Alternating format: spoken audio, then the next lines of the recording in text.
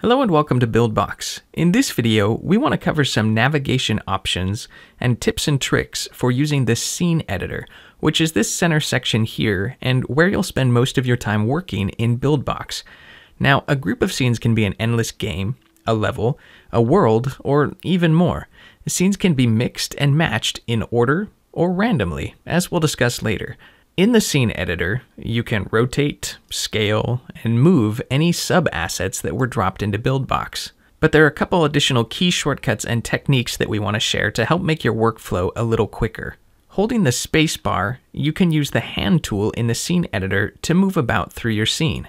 Scrolling up or down with the mouse wheel allows you to zoom in and out of your scene, so this in combination with the spacebar is something I like to use frequently to get to the relevant part of my scene that I'm working on. If you right-click an object in the scene editor, you can change the object's visual stacking order by sending it forward or backward.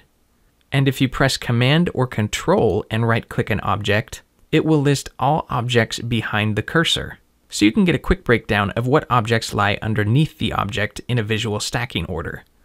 If you'd like to duplicate an object quickly, you can select it and use the W, A, S, and D keys to duplicate an object up, left, right, and down, which makes it really great if I wanted to make a repeating series of ongoing objects very quickly.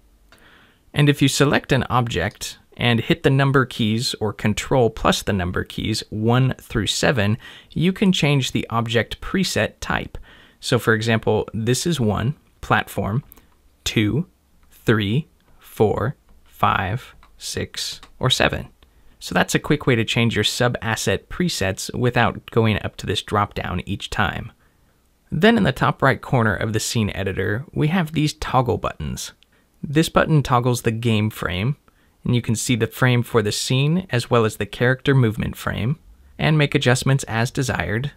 As we've discussed previously with the character game frame, you can adjust the character frame by clicking and dragging these orange corner points, and if you select one of the sides of the game frame, you can set the frame settings for pass, block, or defeat depending on your game setup. So for example, if we wanted to set the bottom of the character frame so that the character is defeated each time they pass a certain point, like if they dropped off an edge, we could set that to defeat here.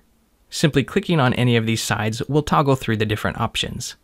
The next toggle button in the scene editor allows us to lock the backgrounds. This is great so that you don't accidentally select and modify the backgrounds. The magnet icon allows you to snap movement for sub-assets. This snaps the movement of any sub-asset to 5 pixels so that it makes for easy alignment. The connection icon allows you to enter into connection mode, and the keyboard shortcut for this is Alt or Option, depending on whether you're in a Mac or a PC. And finally, the bug icon allows you to enter debug mode, which will show you all collision shapes and debug information. Thanks for watching.